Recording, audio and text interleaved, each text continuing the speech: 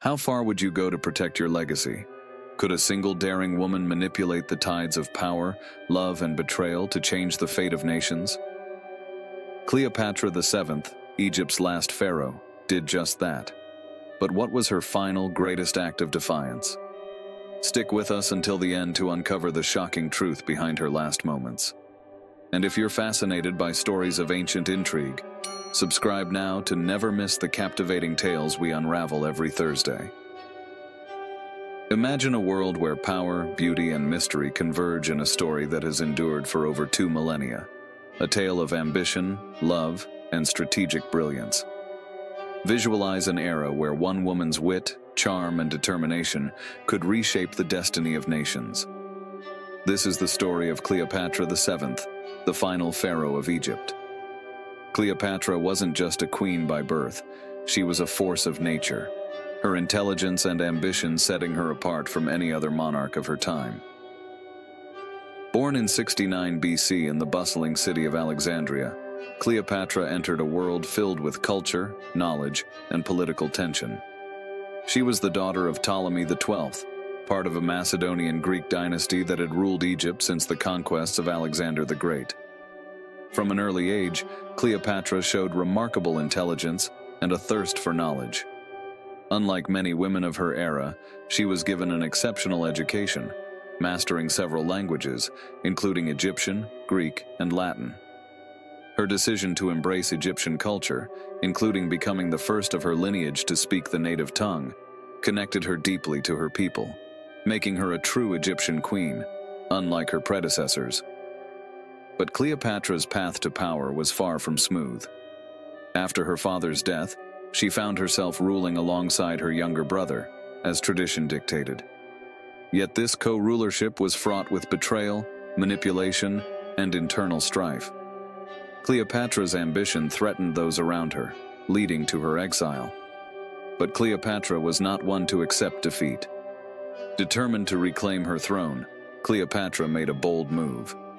In 48 BC, with her kingdom slipping away, she orchestrated one of the most audacious acts in political history, meeting the powerful Roman general, Julius Caesar. According to legend, Cleopatra had herself smuggled into Caesar's palace, rolled up inside a carpet. When the carpet was unfurled, there stood Cleopatra, face to face with the man who would help her restore her power. This daring act marked the beginning of a partnership that would reshape both Egypt and Rome.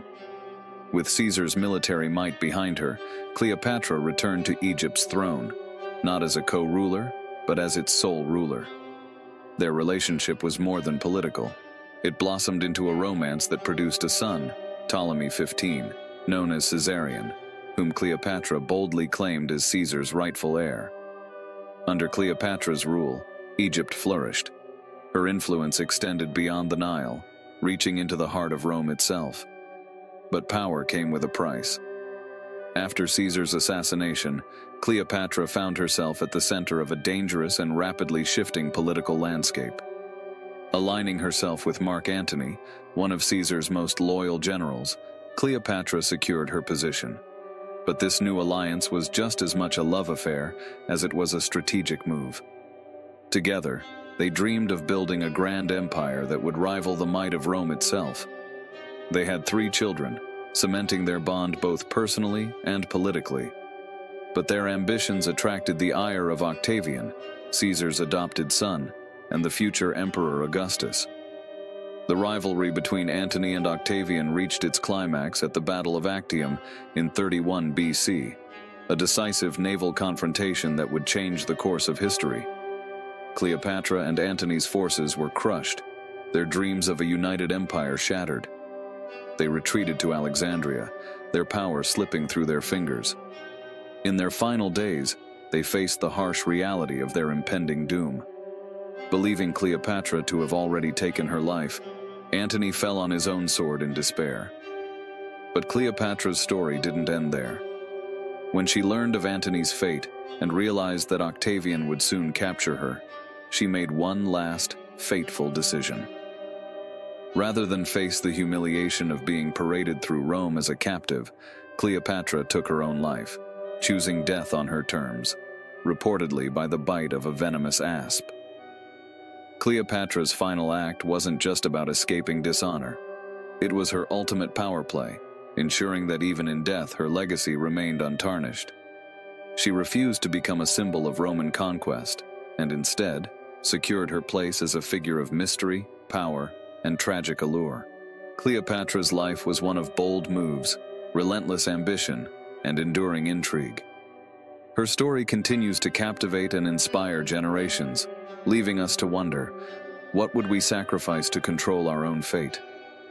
If you enjoyed this journey through time, don't forget to like, share, and subscribe.